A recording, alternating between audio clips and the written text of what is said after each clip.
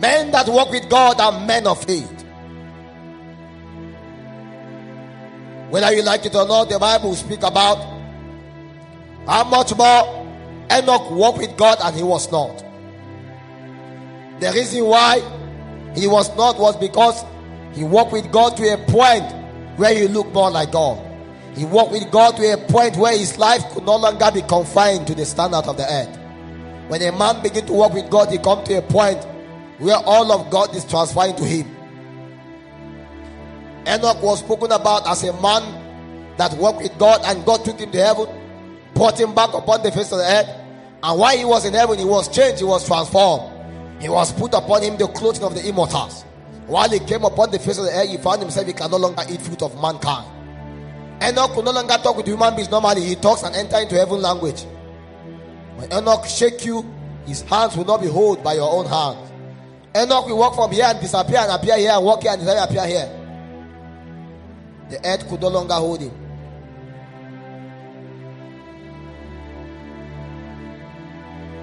Your walk with God will require faith, but your faith may not require God.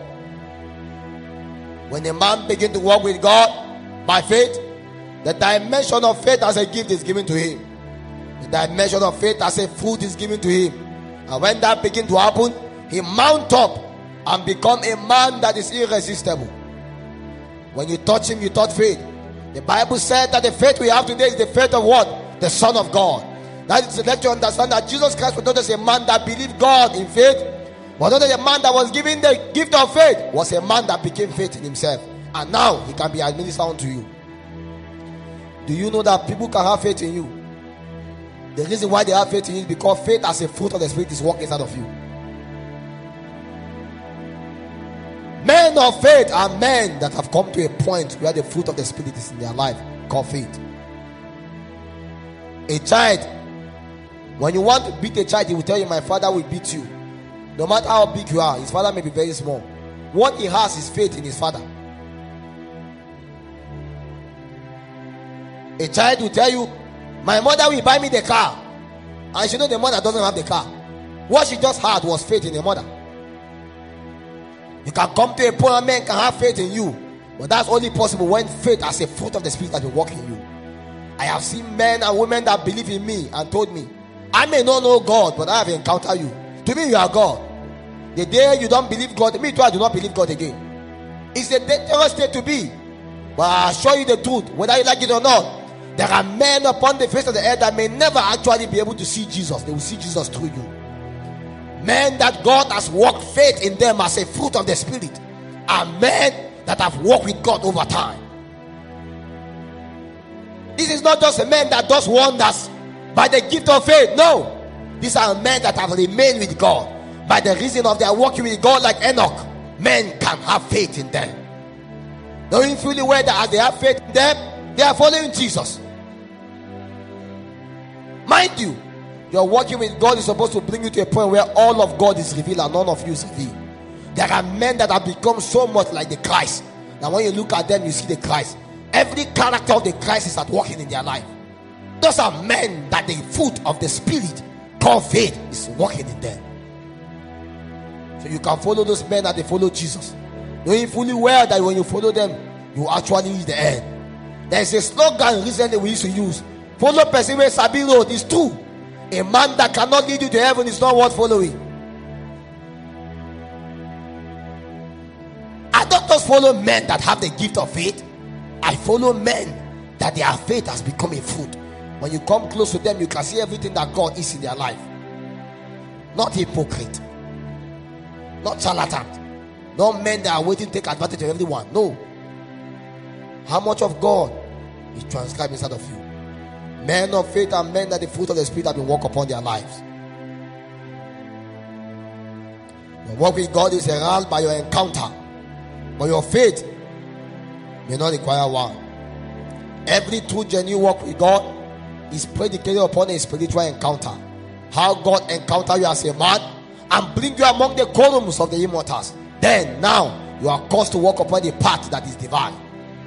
A lot of people have faith but without an encounter. Every faith that is not predicated upon an encounter the fruit of the Spirit called faith will never be walked upon.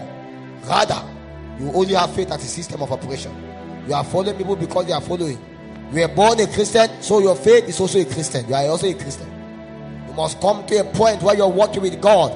Your relationship with God is well defined. And now you know God, and now God can relate with you on a personal basis. He can supply His fruit upon you, and also He can build His fruit upon you as He supplies His gift upon you. The bedrock of genuine faith is predicated upon our genuine walk with God, guided by His Spirit, as I said. You must understand that faith is not foolishness. Every man that walk by faith are not foolish people. They are men that God has helped by grace, and what they do is proceeded by grace. I have never seen a man that did the things he did without the grace of God. Men of faith are men that God supplies grace upon. They are men that are insufficient in themselves, and God decides to help them. Do you know that you fail God if God will not help you? I have realized a long time ago that the man that God helps is always better than the man that helps himself. So I have to walk to a point where I give up on myself and allow God to help me. And as long as God has helped me, I know I will be so strong a man that the world can never be able to understand. The best they will write about me is that I am Philip Cephas and I belong to God. And I'm a man that is helping, and I'm walking with Him, and one day I will not be around. You must come to a point where you allow God to help you. Paul himself said, I am what I am by the grace of God. That grace was not in vain, in that I labor more than they all. That every work he was doing in faith was because there was a grace supplied to him. No man has ever walked with God without the supply of the grace of God. Your faith itself is handicapped.